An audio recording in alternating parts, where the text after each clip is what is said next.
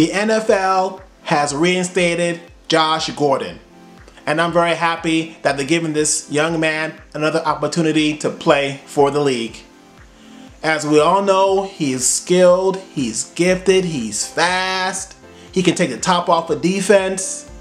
The issue with him is that he's having difficulty maintaining his sobriety. I'm hoping that he's able to keep his sobriety in check. Hopefully the Patriots and the NFL are helping him out with that as well. And hopefully their counselors too, because this is a disease that seems to be plaguing him.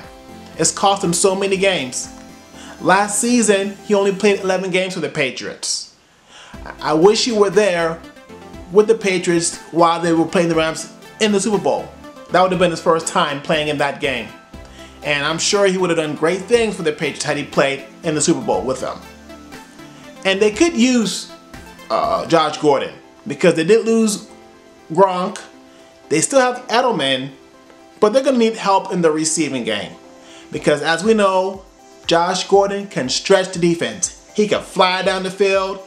He can catch the jump balls. He can run past defenders. So he has those great skills. He is an excellent receiver. He averaged, 18 yards per reception last season? So we know he can go down the field and make big plays. And the Patriots could really use him. I'm hoping he can get his mental affairs in order. I'm hoping he can just stay clean. I am glad that the NFL gave him another chance, and I hope he makes the most of this opportunity. Thanks for watching.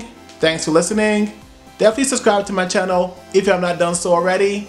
Press the subscribe button below this video. That way, when I put out new content, you won't miss out on getting it. Thanks again for watching.